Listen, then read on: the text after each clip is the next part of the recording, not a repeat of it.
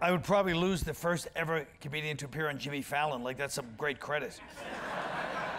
It didn't even go well. It didn't even. It didn't? They came into the office, we've been in the show for like a week or two, and they were like, how much time do you need to get ready to do stand-up on the show? And I was like, I'd love a couple nights, you know, be able to run it at the cellar or something. And they're like, what if it's tonight? And I knew that my friend Nick Thune had just gotten booked for the week after, and he was bragging that he was gonna be the first one on, and I was like, I'm cool, I'll do it tonight.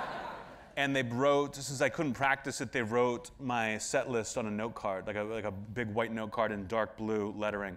And I walk out onto the stage, and I cannot see a word of it. Like, it's just in the dark. Then I'm like, let's see if I get into trouble for what I say. Yeah. So I saw your special, which is... I hope so. Yes. And it's amazing. It's great. Thank you. So funny, and so, like, you know, it's just precise in a way that a lot of things aren't today. So yeah, I found that with the way, you know, Netflix and everything, that people can do more comedy specials than ever, that you kind of just have to go up there and talk for an hour if you want, and you get the same amount of money as if you like really focused. That I was like, I'm just going to make this, I'm gonna work harder than people usually do. I'm gonna take 3 years as opposed to 1 or 2. Right, and doing a lot of one-liners, I don't know if that's but I mean, doing one-liners is a different, it's a very difficult thing because you have to live and die on each joke. And that's what really is impressive too about the special, is it's all one line. You know, like there's a school of comedy which one-liners is maybe the purest form in a certain way. You know what I mean? Yeah, I think so, because it just has to work on a comedic level. You can be telling a story that's not that funny, but it's very interesting and heartfelt, and you're like, oh wow, Hannah Gadsby's amazing. Or you can like have these jokes that, like, even if you don't want to laugh, you have to because the twist is so good. Yes, speaking of which, one of my favorites is you said, you don't mind me giving them away. I don't want to say it wrong, so I'll ask you to please tell them the story about the first time you saw your father's penis, because I don't like to ruin the joke with my interpretation. I'll never forget the first time, or I'll never forget the one time I saw my dad's penis. I said, Dad, don't text me shit like that. So, yeah. So that's a great, great joke, because it's one of those things where me and most people can't be shocked today. So it has to be something that's a shocking thing, but only because it's so funny. So it's like, it's more shocking that you manage to, a lot of your jokes, like the white supremacist stuff and all that stuff, it's more shocking that you're like, oh, where are you gonna go with this that's gonna make it so funny, not just over the top. Like, there's a fine line between shock humor, which can be, you know, just pandering. Yes. And what you're doing. Yes, I agree. Different. I mean, I'm trying to get the audience to go one way and then I go the other. Right. And so I love that comedians will come up with their own punchlines that also work. They think, I know where this is going, and then I even get them to miss. Right. That's the highest compliment I can get. Well, that's not what I said, but you made it into... Somehow I'm this idiot that's like, I see where he's going, Marge. And then, oh, he really tricked me. Listen, let's start back at the... Go ahead. Once I'm at the cellar, one of the best compliments I ever got was from Louis C.K. Years ago. And I come off stage, and he's like, I love watching you because I try to guess your punchline, and I come up with my own that works, but it's different from yours. He's like, do you mind if I go on stage and do some of those? And I was like, it would be an honor, please. So I go up and I watch, and he does 3 of my jokes, my setups with his punchline. Not as good, but still it works. And I'm like, that was really funny, Louis, thank you. Right. I see him 6 months later at the Aspen Comedy Festival, and he's doing the fucking jokes.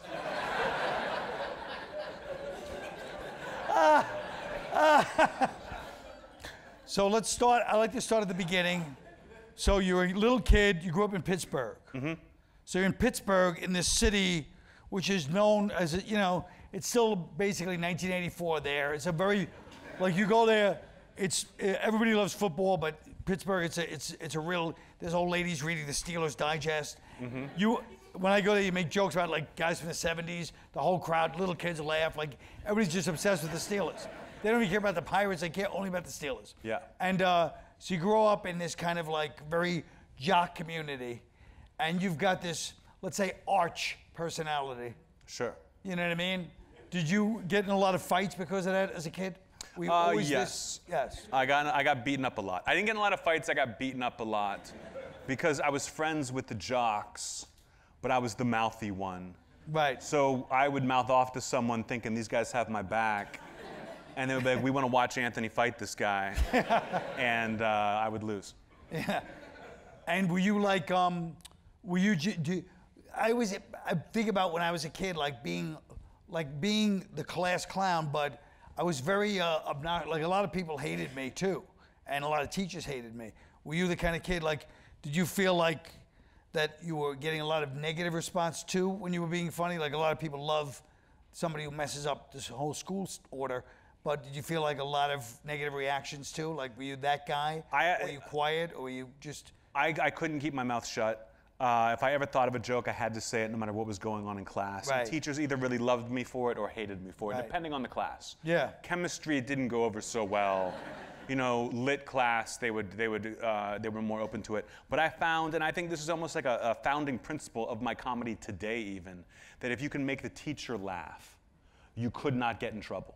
No matter how disruptive you were, if the teacher cracked a smile, they couldn't send you out of the room. Right. You know, and I realized that very quickly, that try to make the joke a little smarter, and you can't get into trouble. Yeah, well, that's one thing. It is so smart, this special. It's really, you know, like you say, you take places. So you start, when did you start comedy? Like when did you decide you wanted to be a comedian?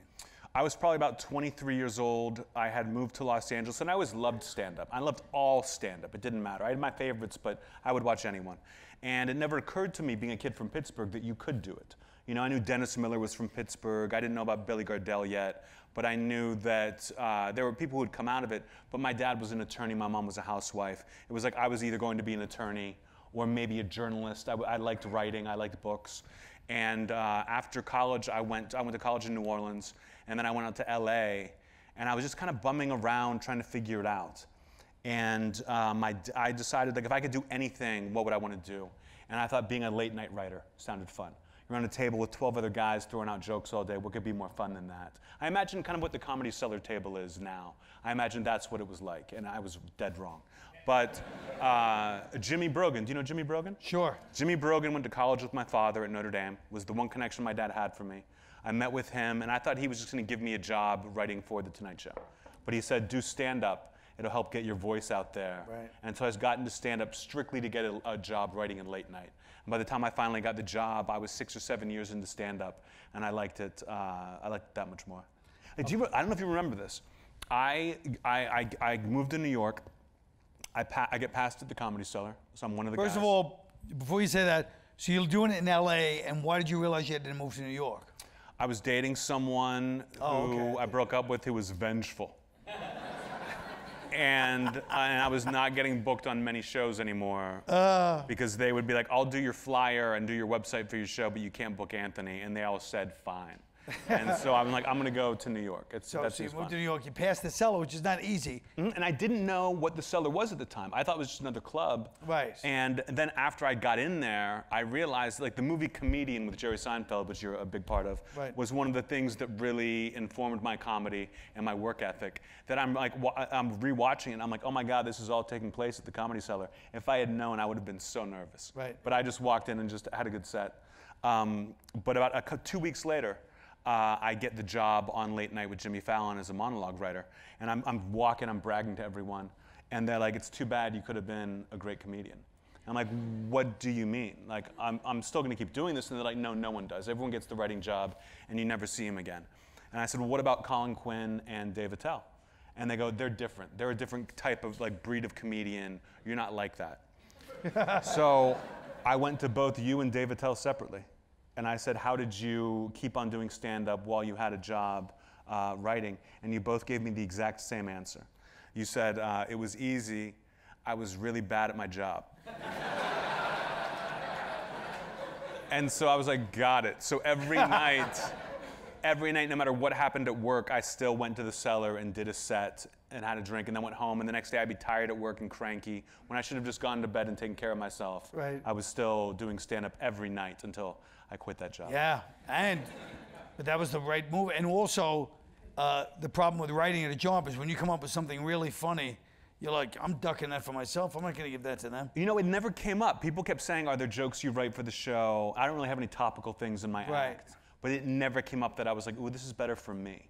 You know, there were jokes that Jimmy would say, I can't tell that, it'll make people hate me. Right. But even still, I would never have used it in my act. But I know for that year, I never wrote a new joke. I just kept doing the same stuff I was doing, but I was making sure I kept the muscle going. And then after I left the job, eventually I started to be able to write my own material again. Because monologue is a completely different art form than stand-up. Yeah, yeah. Now, your type of stand-up, did you feel like because I remember seeing you probably 10 years ago, maybe 11 years, you opened for me. You and Amy Schumer opened for me in Caroline's. Glad you remembered. Anyway, he goes like this, he goes, I thought it was a big break for you guys at the time. Maybe it was 12 years, but it happened. You can look it up.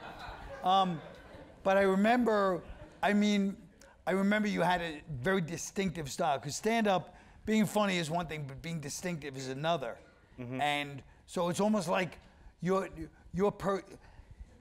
not doing a character. I feel like everybody who does stand-up, it's a heightened way of the way you are. Yes. So like when you're on stage, you're not doing a character. No.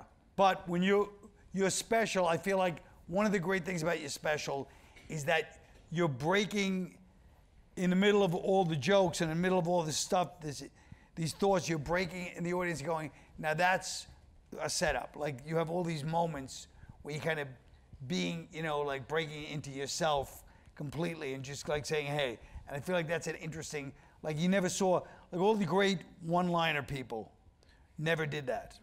No, Rodney Dangerfield would sometimes do a bunch of jokes in a row and then go, I got a lot of fucking jokes, all right? Right. And I always thought that was great. But Yes. people tell me, they'll be like, Anthony, would you just smile more? When you smile, the audience gets it that you're joking. And I'm like, no. I like it when, I'm never laughing at my joke or what I've done. I'm laughing at the audience's reaction to it. I think Right. it's funny they're laughing at these things. Right. But if I forced it, it would be inauthentic. Of course, it would and be I wanted to be like, you broke me to smile and let you know a Right. little bit behind And the it would curtain. also ruin the whole idea of if you smile too much. Yeah. I mean, then that goes against it's almost like, hey, I'm kidding with this stuff. Yeah. But you're not kidding. No, I like a little bit of mystique there, though. Like, is he really like this? Right. Like John Mulaney says when he watches me, he watches the audience because he thinks it's funny that I reset them for each joke. I'll tell that story about my dad seeing his penis, and everyone laughs, and I'm like, my uncle, and they're like, your uncle, yes. Like, as if like I'm telling a real story all of a sudden. You're like, you know there's a punchline coming. Like, you bought tickets. Right, but it's also like you see the world in a certain way. And I feel like your act is like everybody's act. It's saying something beyond what the jokes are. You're also saying like that you just think, you think that it's like, it's almost defiant, especially in today. Maybe 10 years ago you wouldn't have said that, but it's a defiance to your energy up there. I think it's strange what people think you can and cannot talk about in a comedic setting. Like, people don't get mad at my jokes. They get mad that people are laughing at my jokes. I just think it's hypocritical that I just want to do what I can. And I think that with the increase in political correctness in this country, it's only benefited me. A lot of comics have complained about it, but I think this is great.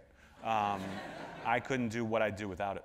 Yeah, and it's the pride you take in taking the twist and making it funny to it. It's involuntary laughter. Yes. Which is a lot of what comedy has to be. Yes. Like I have an Alzheimer's joke in my new special, and when I say the word Alzheimer's, the entire audience gets silent. Even if they know a joke is coming, they get so quiet because of the weight that word carries. And I'm so proud that the joke itself is good enough to get everyone to laugh. It's one of the biggest laughs I get in the whole special, but it is the biggest moment of tension as well. And do you do a lot of you don't do any kind of colleges or any kind of, I can't say you do corporate gigs without getting in a lot of trouble. No corporate gigs. I once did a private birthday party where I ran into you afterwards and commiserated about how awful it had gone. It was, I mean, it was one of the worst 15 minutes of my life. Corporations would never use me. Colleges, people complain about colleges being too PC. They flat out can't afford me. I love doing colleges and seeing what works and what doesn't, but you know. And have you ever done Europe or any of these types of environments? I did it on this last tour. I did a whole European section, and it was interesting because in all of these countries, even if they weren't English-speaking countries, they understood English better than they could speak it. So they could watch a movie in English and understand everything. That they got jokes that were almost too smart for American audiences to get, even though it's in their language. That they laughed at everything and really appreciated that I was there. That I never had any kind of translation problem or any issues. Yeah, when you're on stage, you seem like a Scandinavian personality. When I had a Comedy Central show in 2013, someone came to me from the network and they're like, we can see where people Google you all over the world. It's obviously the most in America, Canada, little Mexico, and then a distant, like a near third or fourth is Poland. And I was like, why Poland? And they're like, they think you're Polish. Like, they love you there. So I'm like, I'm gonna book a tour date in Warsaw. And they're like, no one goes to Warsaw. No American comedian has ever performed here. Like, I'm going because they're gonna meet me at the airport and carry me to the stage. And then I got there and they were like, why would we think you're Polish? Like, whoever told me that lied. Where it was like a show for 300 people and they loved it, but it was not, I was not one of them. No, maybe because you're from Pittsburgh, a lot of Polish people from Pittsburgh. I think that might be part of it. But Jeselnik is a Slovenian name, so I don't know. I don't know what they were thinking. And now, fucking pull off. And now, do you feel like now, so you do this special. Now what are you gonna do? You have to write a new special. You have to write a new, because you craft these things. Mm-hmm. You know what I mean? Like there's certain, I keep bringing up the one-liner people, but it is a certain thing where you can't, like you said, you can't just run on sentence. It has to be precise, joke, joke, joke. So now, do you feel like do you feel pressure to do it again and make it more transgressive? Or do you just feel like it has to be deeper into you, the next special? It's a great question, and I kind of have to write my way through it. You know, I don't have a goal of that I want to make this more transgressive. I just know that after 4 hours of this, people are getting better and better at guessing the punchline. So I have to be better at hiding it, which means the story might have to be a little bit longer. I have to go in a different direction. But the audience lets me know. A lot of times I'll write a joke and think, I fucking nailed it. And then I go out and try it, and the audience is like, no, you did not. So it's trial and error. The biggest problem with one-liners is that once you've heard it, you've heard it. You know, I don't have a Jim Gaffigan's Hot Pockets where people want to hear me come out and do the whole story right away. And I don't like half old, half new. It's all got to be new. So I really have to form it in LA or New York and then take it on the road as a whole. Oh, you don't like half old, half new, huh? No. It's the one guy in the back being like, I've heard that one. He's doing old stuff. That drives me crazy, and it should not. You know, there are a lot of comics who are like, I do the same act wherever I go. People keep coming back. They don't complain. Why would I care? I care very much. Right. Well, that's how your act is. It's very, like I say, you're a very precise person. You're almost a militaristic type of comedian. Mm-hmm. You know what I mean? It's almost like watching the general up there in some way. I just like the economy of words to make the perfect joke. You know, I'm always searching for that. You know, I don't want to waste anyone's time. People say, oh, that joke you have is so funny. It's only 30 seconds. You could make it into a 5-minute story. Right. Why would I ruin it? You know, why not just make it this perfect, like you couldn't take out a word or add a word and have it get the same response. I like that perfection. And did you, well, it's comedy when it's, you know, distilled down to its purest form. It's set up in punchline, you know what I mean? Mm-hmm. And you don't know Ronnie Shakes or any of these guys from when I was... No, Ronnie Shakes? No. Ronnie Shakes, these are all like one-liner guys back in Catch a Rising Star in the 80s. That was like the place. And they were all one-liner people, but there was a specific group of people, and they had great one-liners that you could probably use as your new act if you want to do half in, half out. Please. But Ronnie Shakes had a joke one time. He goes, I tried to commit suicide once. I walked into the ocean and drowned myself. I don't know how serious I was. I brought a towel. And like, He had a bunch of, like, he was the big one-liner guy. Yeah. I mean, Steve Wright was Steve Wright a big influence on you? Stephen Wright was huge for me, but you could when I started, I'm at open mics in Los Angeles, and you could see the guy who was doing Stephen Wright. You could see the guy who was doing Mitch Hedberg, and you're like, good luck with that. There's already one of those guys. The thing that helped me was the person I decided to rip off the most was Jack Handy, who wrote for SNL Deep Thoughts. Of course. Those to me were the funniest things in the world, that I would read his books and then write my own. And so people were confused. They couldn't say you're Stephen Wright or you're Jack Handy. There's a little bit, or you're Mitch Hedberg. There's some of that in there. Yes. But I stole from a writer. That's great, yeah. Jack Handy. Mm-hmm. I mean, technically he was a TV performer. Let's not, you know. Suddenly you're acting like you stole from There's one picture in the world that exists of him. He's never once been on camera. I know Jack Handy very well, or at least sort of well. And, but I worked with him, and he's a great one. He's so funny, you know what I mean? And he was a good guy, but he was like that in person too. He was really funny and like just slightly, he'd throw it like you, like, you know, you're waiting for him to say one thing and he says something a little bit off and just laugh. Oh, I've tried so hard to become friends with Jack Handy and failed in every way. Really? Yeah, where I used to go, I was promoting my TV show back in 2013, and I would take time. I would be like, and by the way, I want to promote this book. He had written a novel, and I would promote his novel on late night talk shows.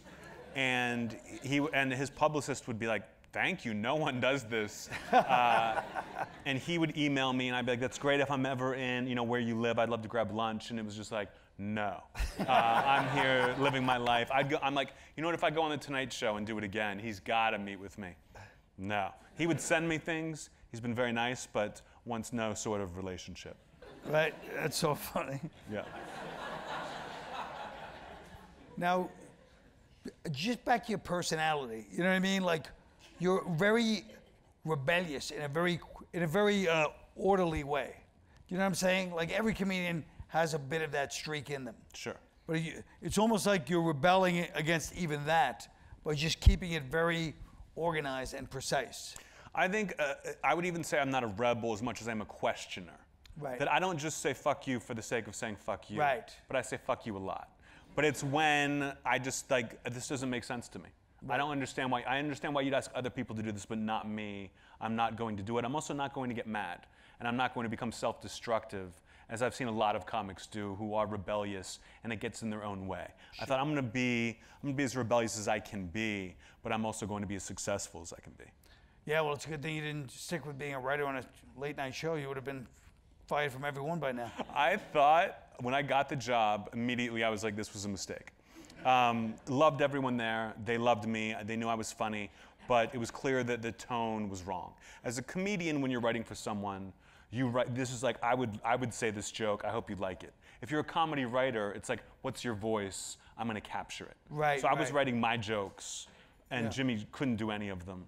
But I thought, if I quit and I leave, people are gonna ask me about this in every interview I do. Like, what happened at Fallon? Right. So I waited literally a year to the day, and then left. And no one could give a flying fuck how long I was there. Like, it did not matter at all. And when you went on the road, were you headlining by this time, or were you just middling? I was a middle act before I got the Fallon job, and then the Fallon job kept me from being able to do that. And then, like, literally the day I quit, I signed with an agent and started headlining my own shows. I remember I meet with this agent, Mike Berkowitz. We meet, like, I'm at lunch at 30 Rock. I'm like, I'm quitting this job in 2 weeks. Like, can you help me? He's like, yes, as a headliner, I've already got the gigs for you. The next day, I get a list of like 20 dates, all these colleges. That's Berkowitz, yeah. And I'm like, oh my God, this is amazing. My life is different.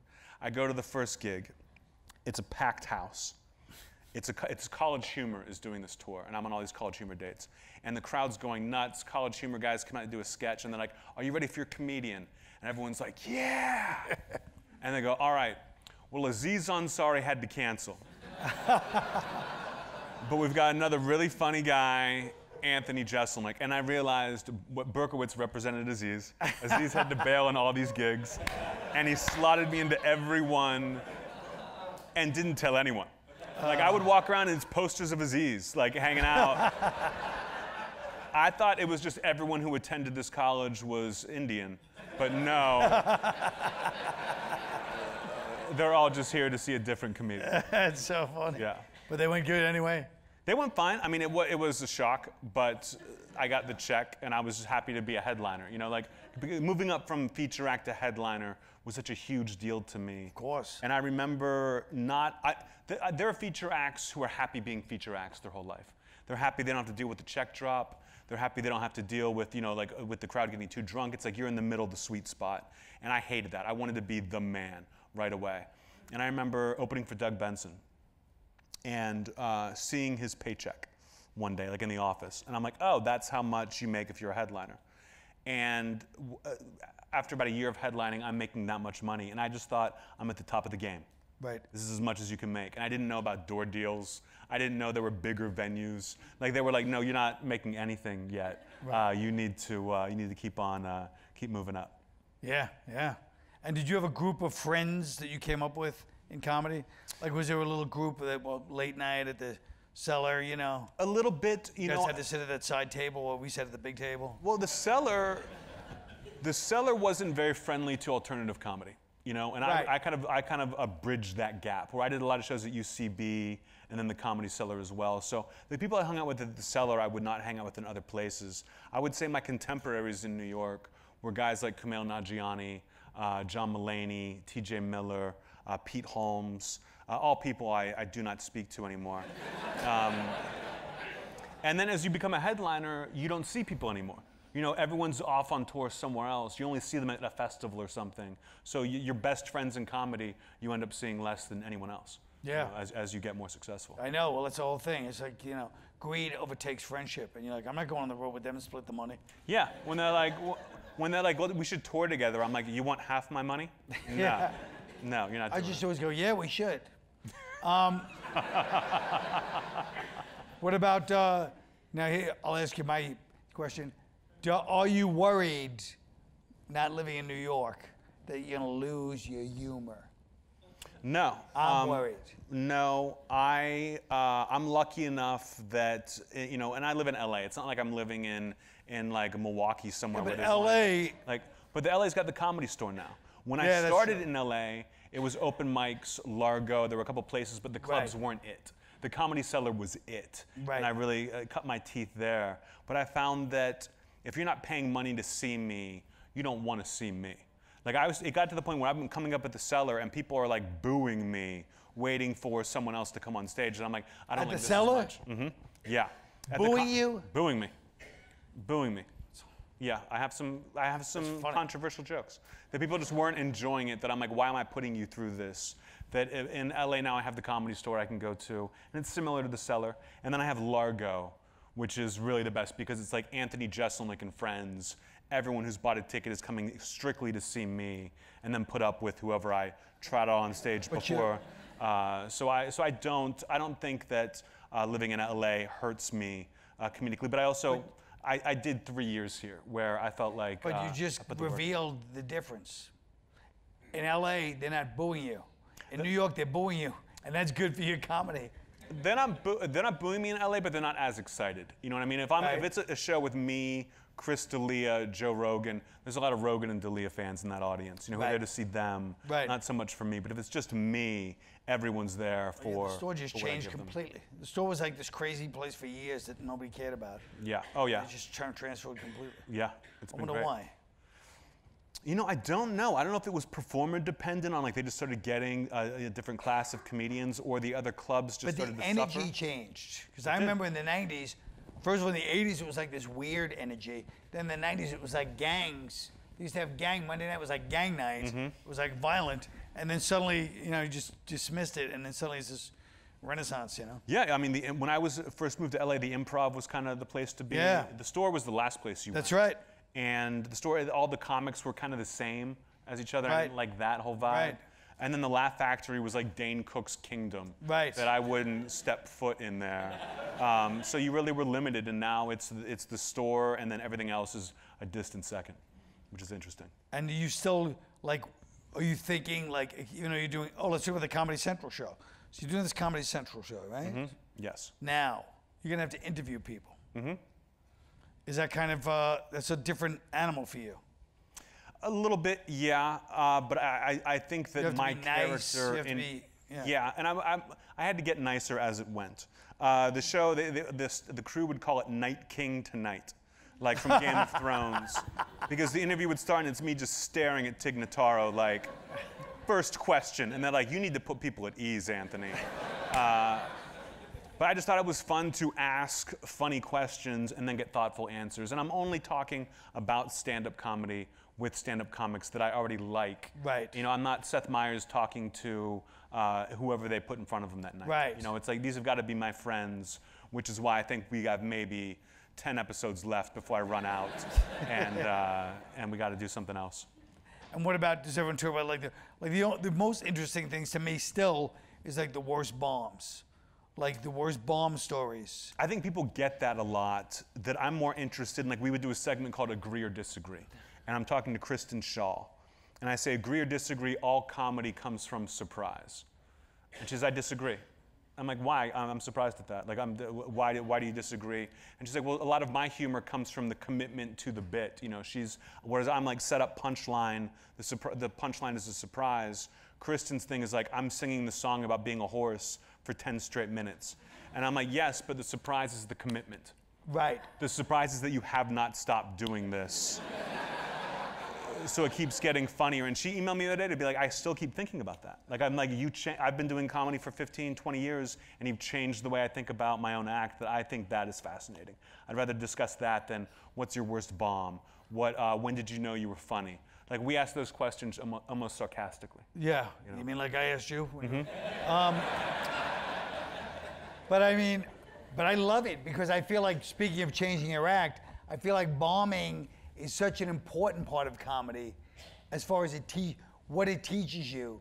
Like, even today, like you say, you'll go on with Chris D'Elia or Joe, and you've got to work differently, that you can't just go up and coast no matter what. No. Because the audience will always just be like, we're not buying this right now. And then you have to change almost your DNA on the spot. Yeah, but every bomb for me is the same in that I do not have a plan B.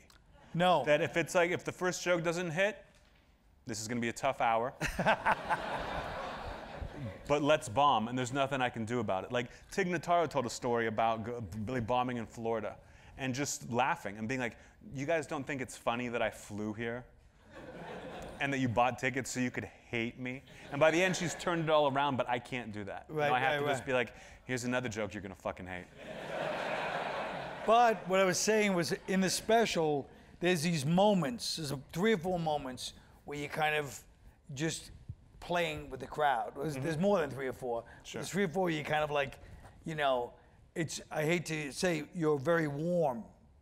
And, you know what I mean? Like, there's just there's a different energy going on, but it's great. But I feel like you could do that anytime. Do you mean when I'm like yelling at the crowd for not laughing hard enough? Yes. Yes, okay, yeah, those are like, I mean, that's designed. I just think it's funny to do that as a performer, to chastise the crowd for not giving you. Yeah, but it also brings, I feel like it's a connection with them, you know what I mean? Mm-hmm. And I think if you're already laughing, like, part of my philosophy is that if I was in the audience and I'm laughing at a comic and the person next to me hates this comedian so much, it would make me enjoy the comedian more. Like, I would be like, I feel special because I get this and these other people don't, that I don't mind that at all. Because I could see you doing almost a whole hour. I was almost watching, even though you're doing this, like, you know, your act, but I could almost see you doing like an hour of crowd work. Only the way with your particular strong personality. It was funny. I did a special called Thoughts and Prayers that a couple years ago that I taped, and I get it, you're fans.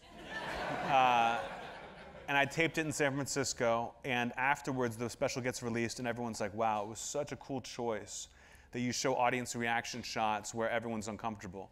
And I was like, I would have loved to have shown people laughing.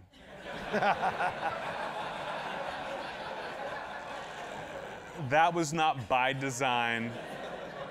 It's just what happened that night. And people are like, wow, it was a brave choice. It was like, no, it was a bad crowd. So now, what about when you take yourself as a comedian? So you're young. Like, what would you want to do if you start moving into, like, let's say, shows, other stuff besides stand-up? Like, how would you execute like a show without being, unless it's like Jeselnik offensive. Great show. Thank you. But I mean, it was a great show, but it's also like you have to do things that go in that direction. Yeah, you kind of get locked into a box, which is why this new show, Good Talk, it was like, get me out of it. Right. Now it's just me talking to a friend. So you're going to see a different side, but the personality is still there. The sense of humor is still there. But I'm at the point now, you say I'm young, I'm 40 years old, that I only want to do the things that I get to do. You know, I wouldn't have signed a deal with Comedy Central if I needed the deal. Do you know what I mean? It was like, right. I get to do this, and if you cancel it, okay, I'm still cool.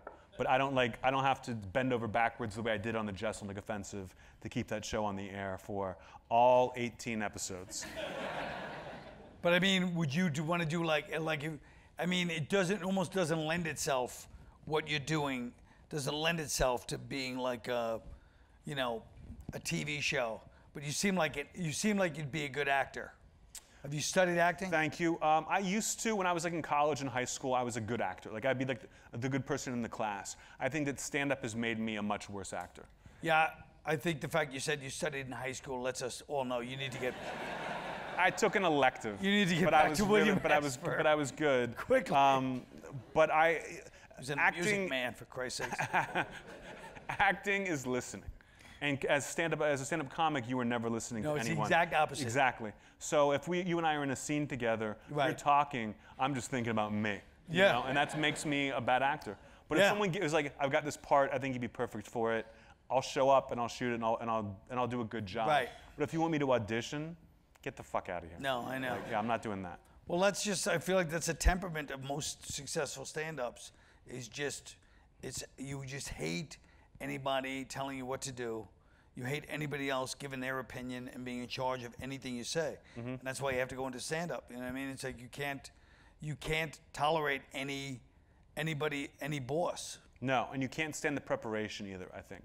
The way you have to prepare to be a good actor or a great actor is something that stand-ups just don't do. I mean, you're always writing, but you look at a set list before you go out, you might throw it in the stool, and then you're like, we'll get through this somehow. Even if it's a bad crowd, I know how to deal with crowds. I can talk to people. As with an audition, you're like, I gotta memorize this for 10 minutes, and then they're gonna give it to someone who cares. Like I don't want, I don't like acting that much. Like I don't respect it as an art form.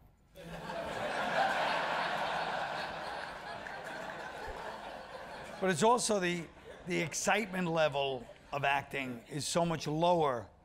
You're sitting in a trailer or whatever. The trailer is the You're worst. so used to stand-up as like live crowds that we're kind of spoiled in the sense that we don't want to sit there and just go, hey, and have one person go, hey, that was good, that moment we had. Yeah, exactly. It's like I'd rather hear people either laughing or some other large reaction, bad or good. Stand-up is the show's at 8, I'll see you at 7:30. You know, acting is like, your scene's at noon, we'll see you at 4 a.m. for makeup, and you're like, what are you talking about? Like, this doesn't make any sense. And for a fraction of the money I get from the stage, great, I'll see you there.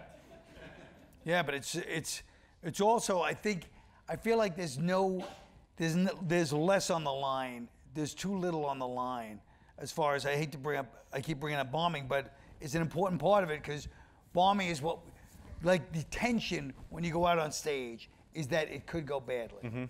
Each joke you tell, it's silent. And then is it gonna get a laugh? And so there's none of that in acting. No, it's very sterile. It's a very sterile environment. And there's no danger whatsoever. There's no danger. It's just like whatever the director's mood is what you're dealing with that day. Whereas a live audience, you have no idea. Yeah. No idea. I mean, I wonder about a guy like you, what would have become of you if we weren't a stand-up comic? I can't even think. You know what I mean? Like, what kind of a job would not be getting fired from? Or honestly, I think I would just keep getting fired from jobs. Yeah. Like, I think I would just keep, because I always got fired from jobs. I think Fallon's the only job I've ever quit. And it was like I was a bad employee. I would start out good and then be like, I shouldn't be doing this. There's something else out there for me. I'm too clever. Yeah. I don't need to be doing this. You could be a really snotty waiter. I don't think I could even be a waiter. I think you'd be a good waiter. You've got the bearing, and you could look nice in a white shirt like this, black pants, black shoes like I'm wearing, and a tie. Maybe a maitre d'. I remember looking through the book. when I was a kid. I don't see your name. There's a chain restaurant that I discovered when I was a kid called Dick's Last Resort. And it's at like Myrtle Beach and all places like that. And like the point of the restaurant is that everyone who works there is a dick to you. And my friends took me there when I was in 8th grade, and I was like, one day this will all be mine. Like, this is somewhere that I could shine. I would be a star here. Yeah, they had a place like that in Brooklyn when I was growing up. Literally one of those places that was known, it was called Warm Beer and Lousy Food. And that was the motto on the back of the shirts. And I went there with my girlfriend. I was like 17, but I thought I was funny already. And I'm drunk.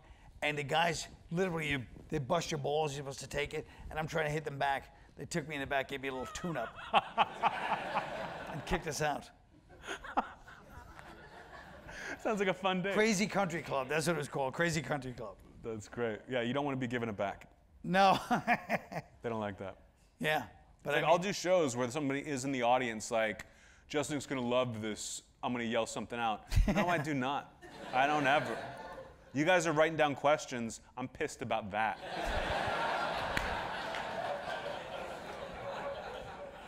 Well, yeah, there's a certain rhythm to your thing, too. It's got to be, you know what I mean? It's got to be listened to correctly. You know what I mean? Even when I was watching a special, I was like, I hope nobody starts yelling out. And there was one moment where somebody went, yeah, after one joke, and that pissed me off. Yeah. You know? I get annoyed. It's like, just got to, you know what I mean? It's got to be pristine. Certain people don't, certain people do. I would just never act that way in an audience that I can't understand people who do. You know, no matter, and listen, I get drunk as fuck. But I've never once yelled out during a show. Like, I don't think that's an excuse, and I just can't understand the behavior that it drives me crazy. Do you think being good looking worked against you or for you? Like, if you were ugly. I think it's... Just imagine you as ugly. Thank you. Thank you. That's the first question.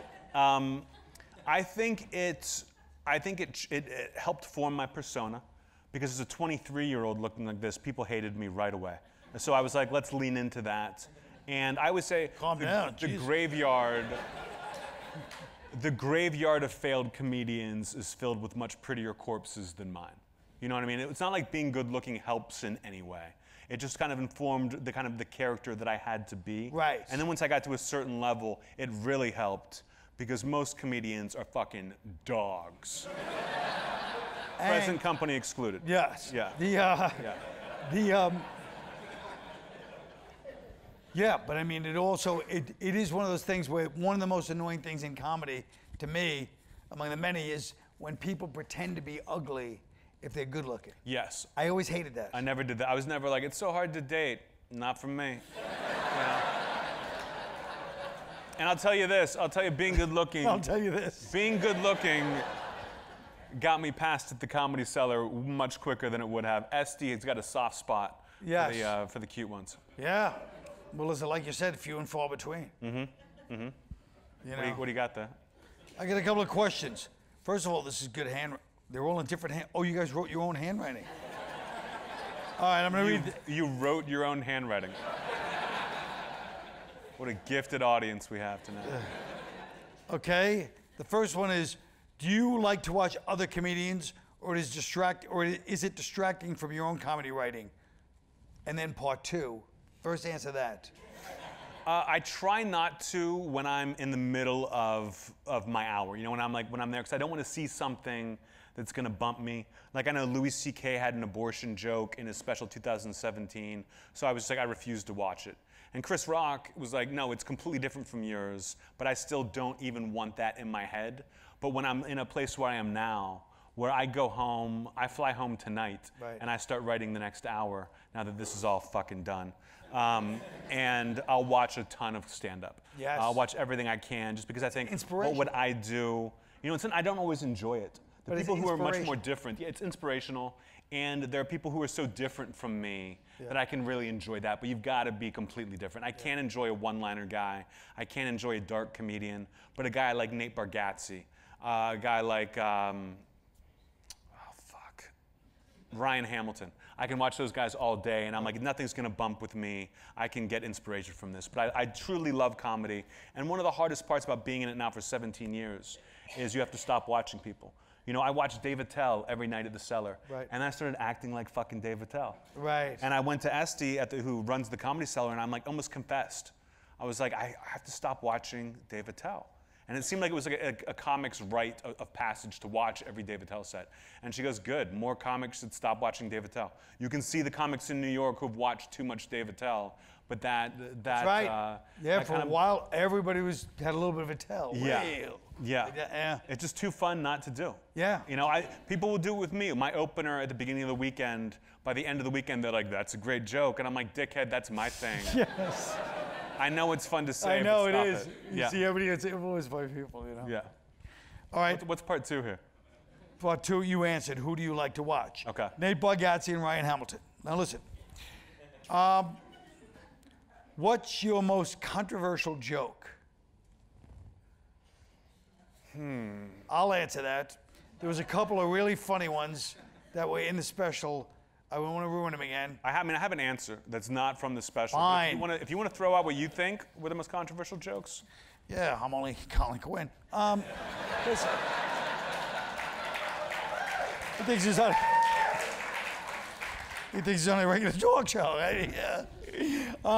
I think the white supremacist run is really, it's so interesting because it starts a certain way. I'm like, oh, and then you just brought it.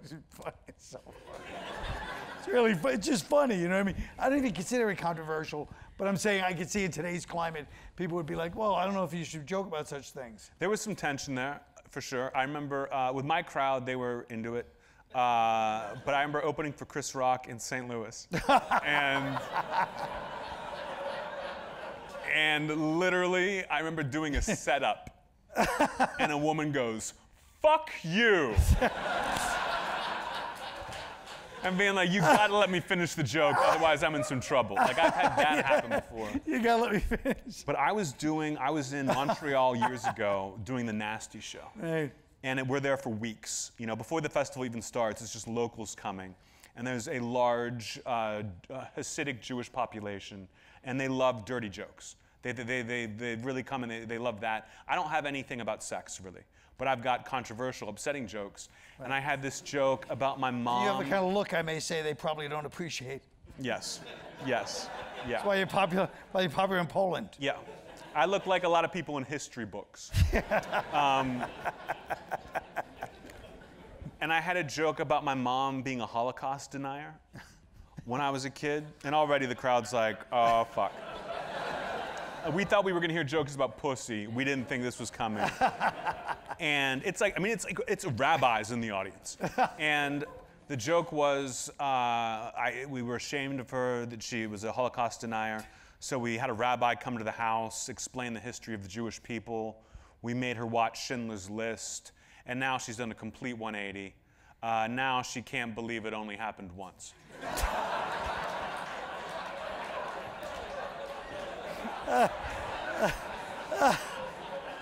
And literally the head rabbi of Montreal was like, I'm going to the newspapers and I'm going to ruin this guy's career. I'm going to say he's anti-Semitic. And I'm like, that's great press. That would be fantastic.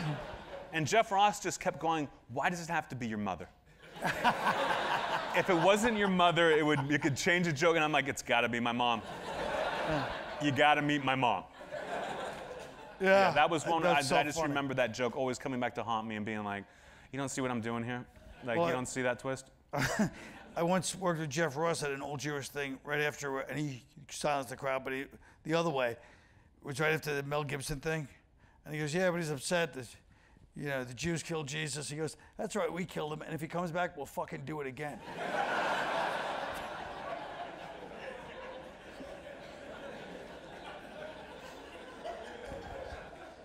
Oh, do you see yourself starring in movies? Possibly. I mean, if someone like, who was the guy? Owner of the Giants. Wellington Mara? No, the other one. Steve Tisch. Steve Tisch is like, I saw the special Fire in the Maternity Ward. I want to meet Anthony. And I was like, yeah, let's have lunch. Like, this is great. He's won Oscars for movies. He's done different things. And he was like, would you be in a movie? And I was like, yeah. If Steve Tisch was like, I've got this movie, I want you to star in it, I'm going to star in it. But am I going to go through the process at all? No. And then he was like, well, what about, like, I produced American History X. Would you play like an intense kind of skinhead guy? And I'm like, would I have been in the movie you made 20 years ago? Yeah, Steve. I don't know how this helps. But yeah, I'll do things. I'm just only willing to put so much effort into them. Nice. But yeah, I would love to star in a movie someday. Maybe you could play Eli Manning.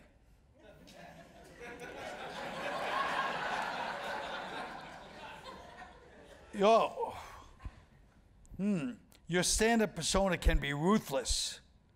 Has he ever shown up in your everyday life? Has he? Oh, I like that.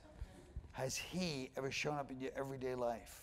Like, have I ever been in like a real life situation where I'm like, because I think of the persona almost as like an Iron Man costume. You know what I mean? Like, when I put it on, I can shoot lasers and shit, but when I take it off, I'm just a really brilliant guy. But I was traveling recently. I was getting off a plane, and there was a guy in the seat in front of me, and his bag was like back 2 rows. And I'm getting off the plane, I'm kind of groggy, and he's like, will you just stay in your seat until I get my bag? But I stood up anyway. And he reaches past me and grabs the bag and goes, could have been a lot easier. And I go, it was still pretty easy. And you can like feel the tension, and he turns around and looks at me, and I just went, you don't know who I am. Turn around and get off the plane. And he did. I didn't have to go into that mode. I don't know what I would have done if he had been like, no, we're gonna fight right here. But I still, like, it's in the back of my head what I can do. But wait a minute. I mean, there's no way he thought, oh, this guy's gonna, his rapier-like wit is gonna tear me to shreds. He thought you were planning to have a fight. I don't know what he thought.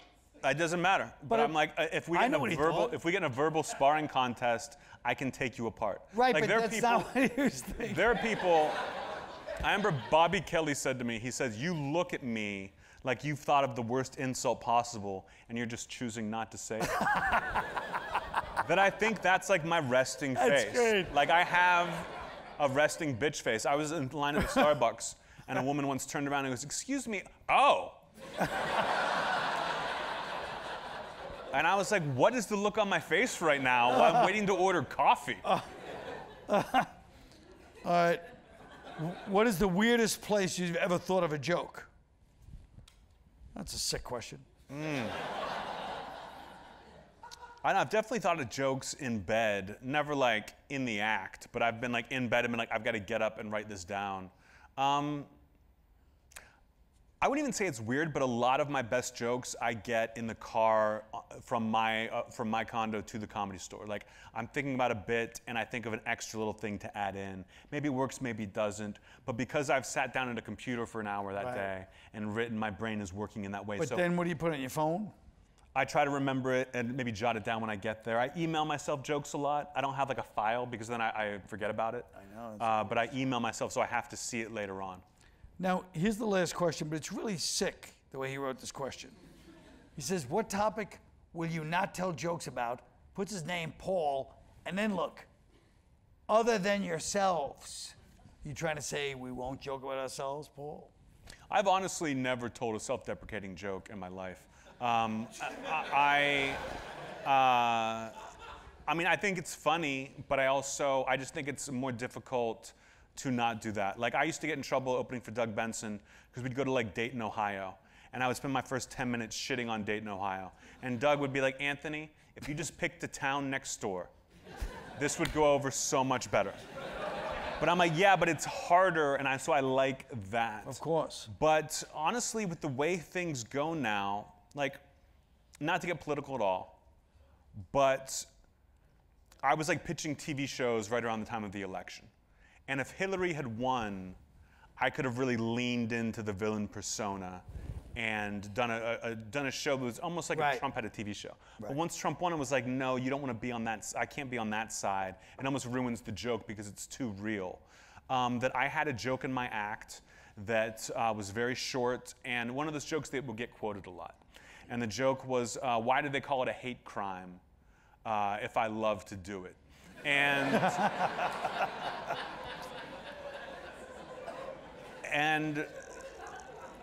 then the Pittsburgh synagogue shooting happened.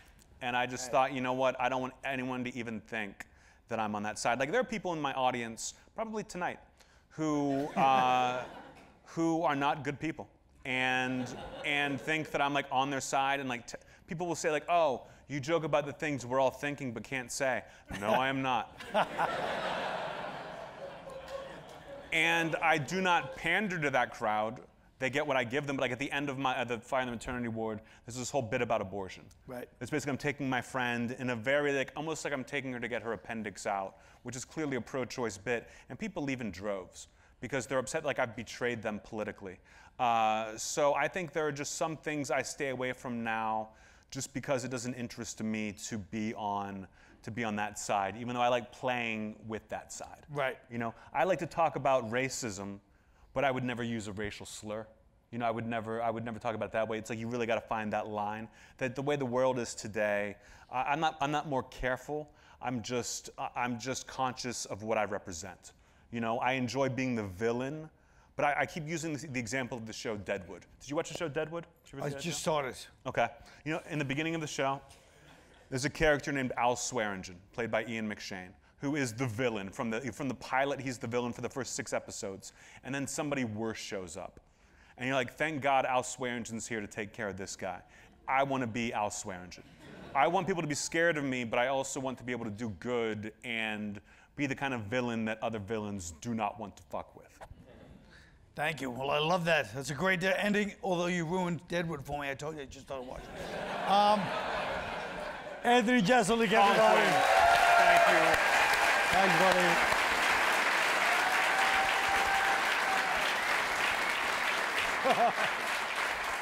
And I just want to say thank you to Colin Quinn. You're my first choice to do this. If someone asked me to do this, I would have told them to go fuck themselves. But I really appreciate it. You're one of my favorites. Thank you.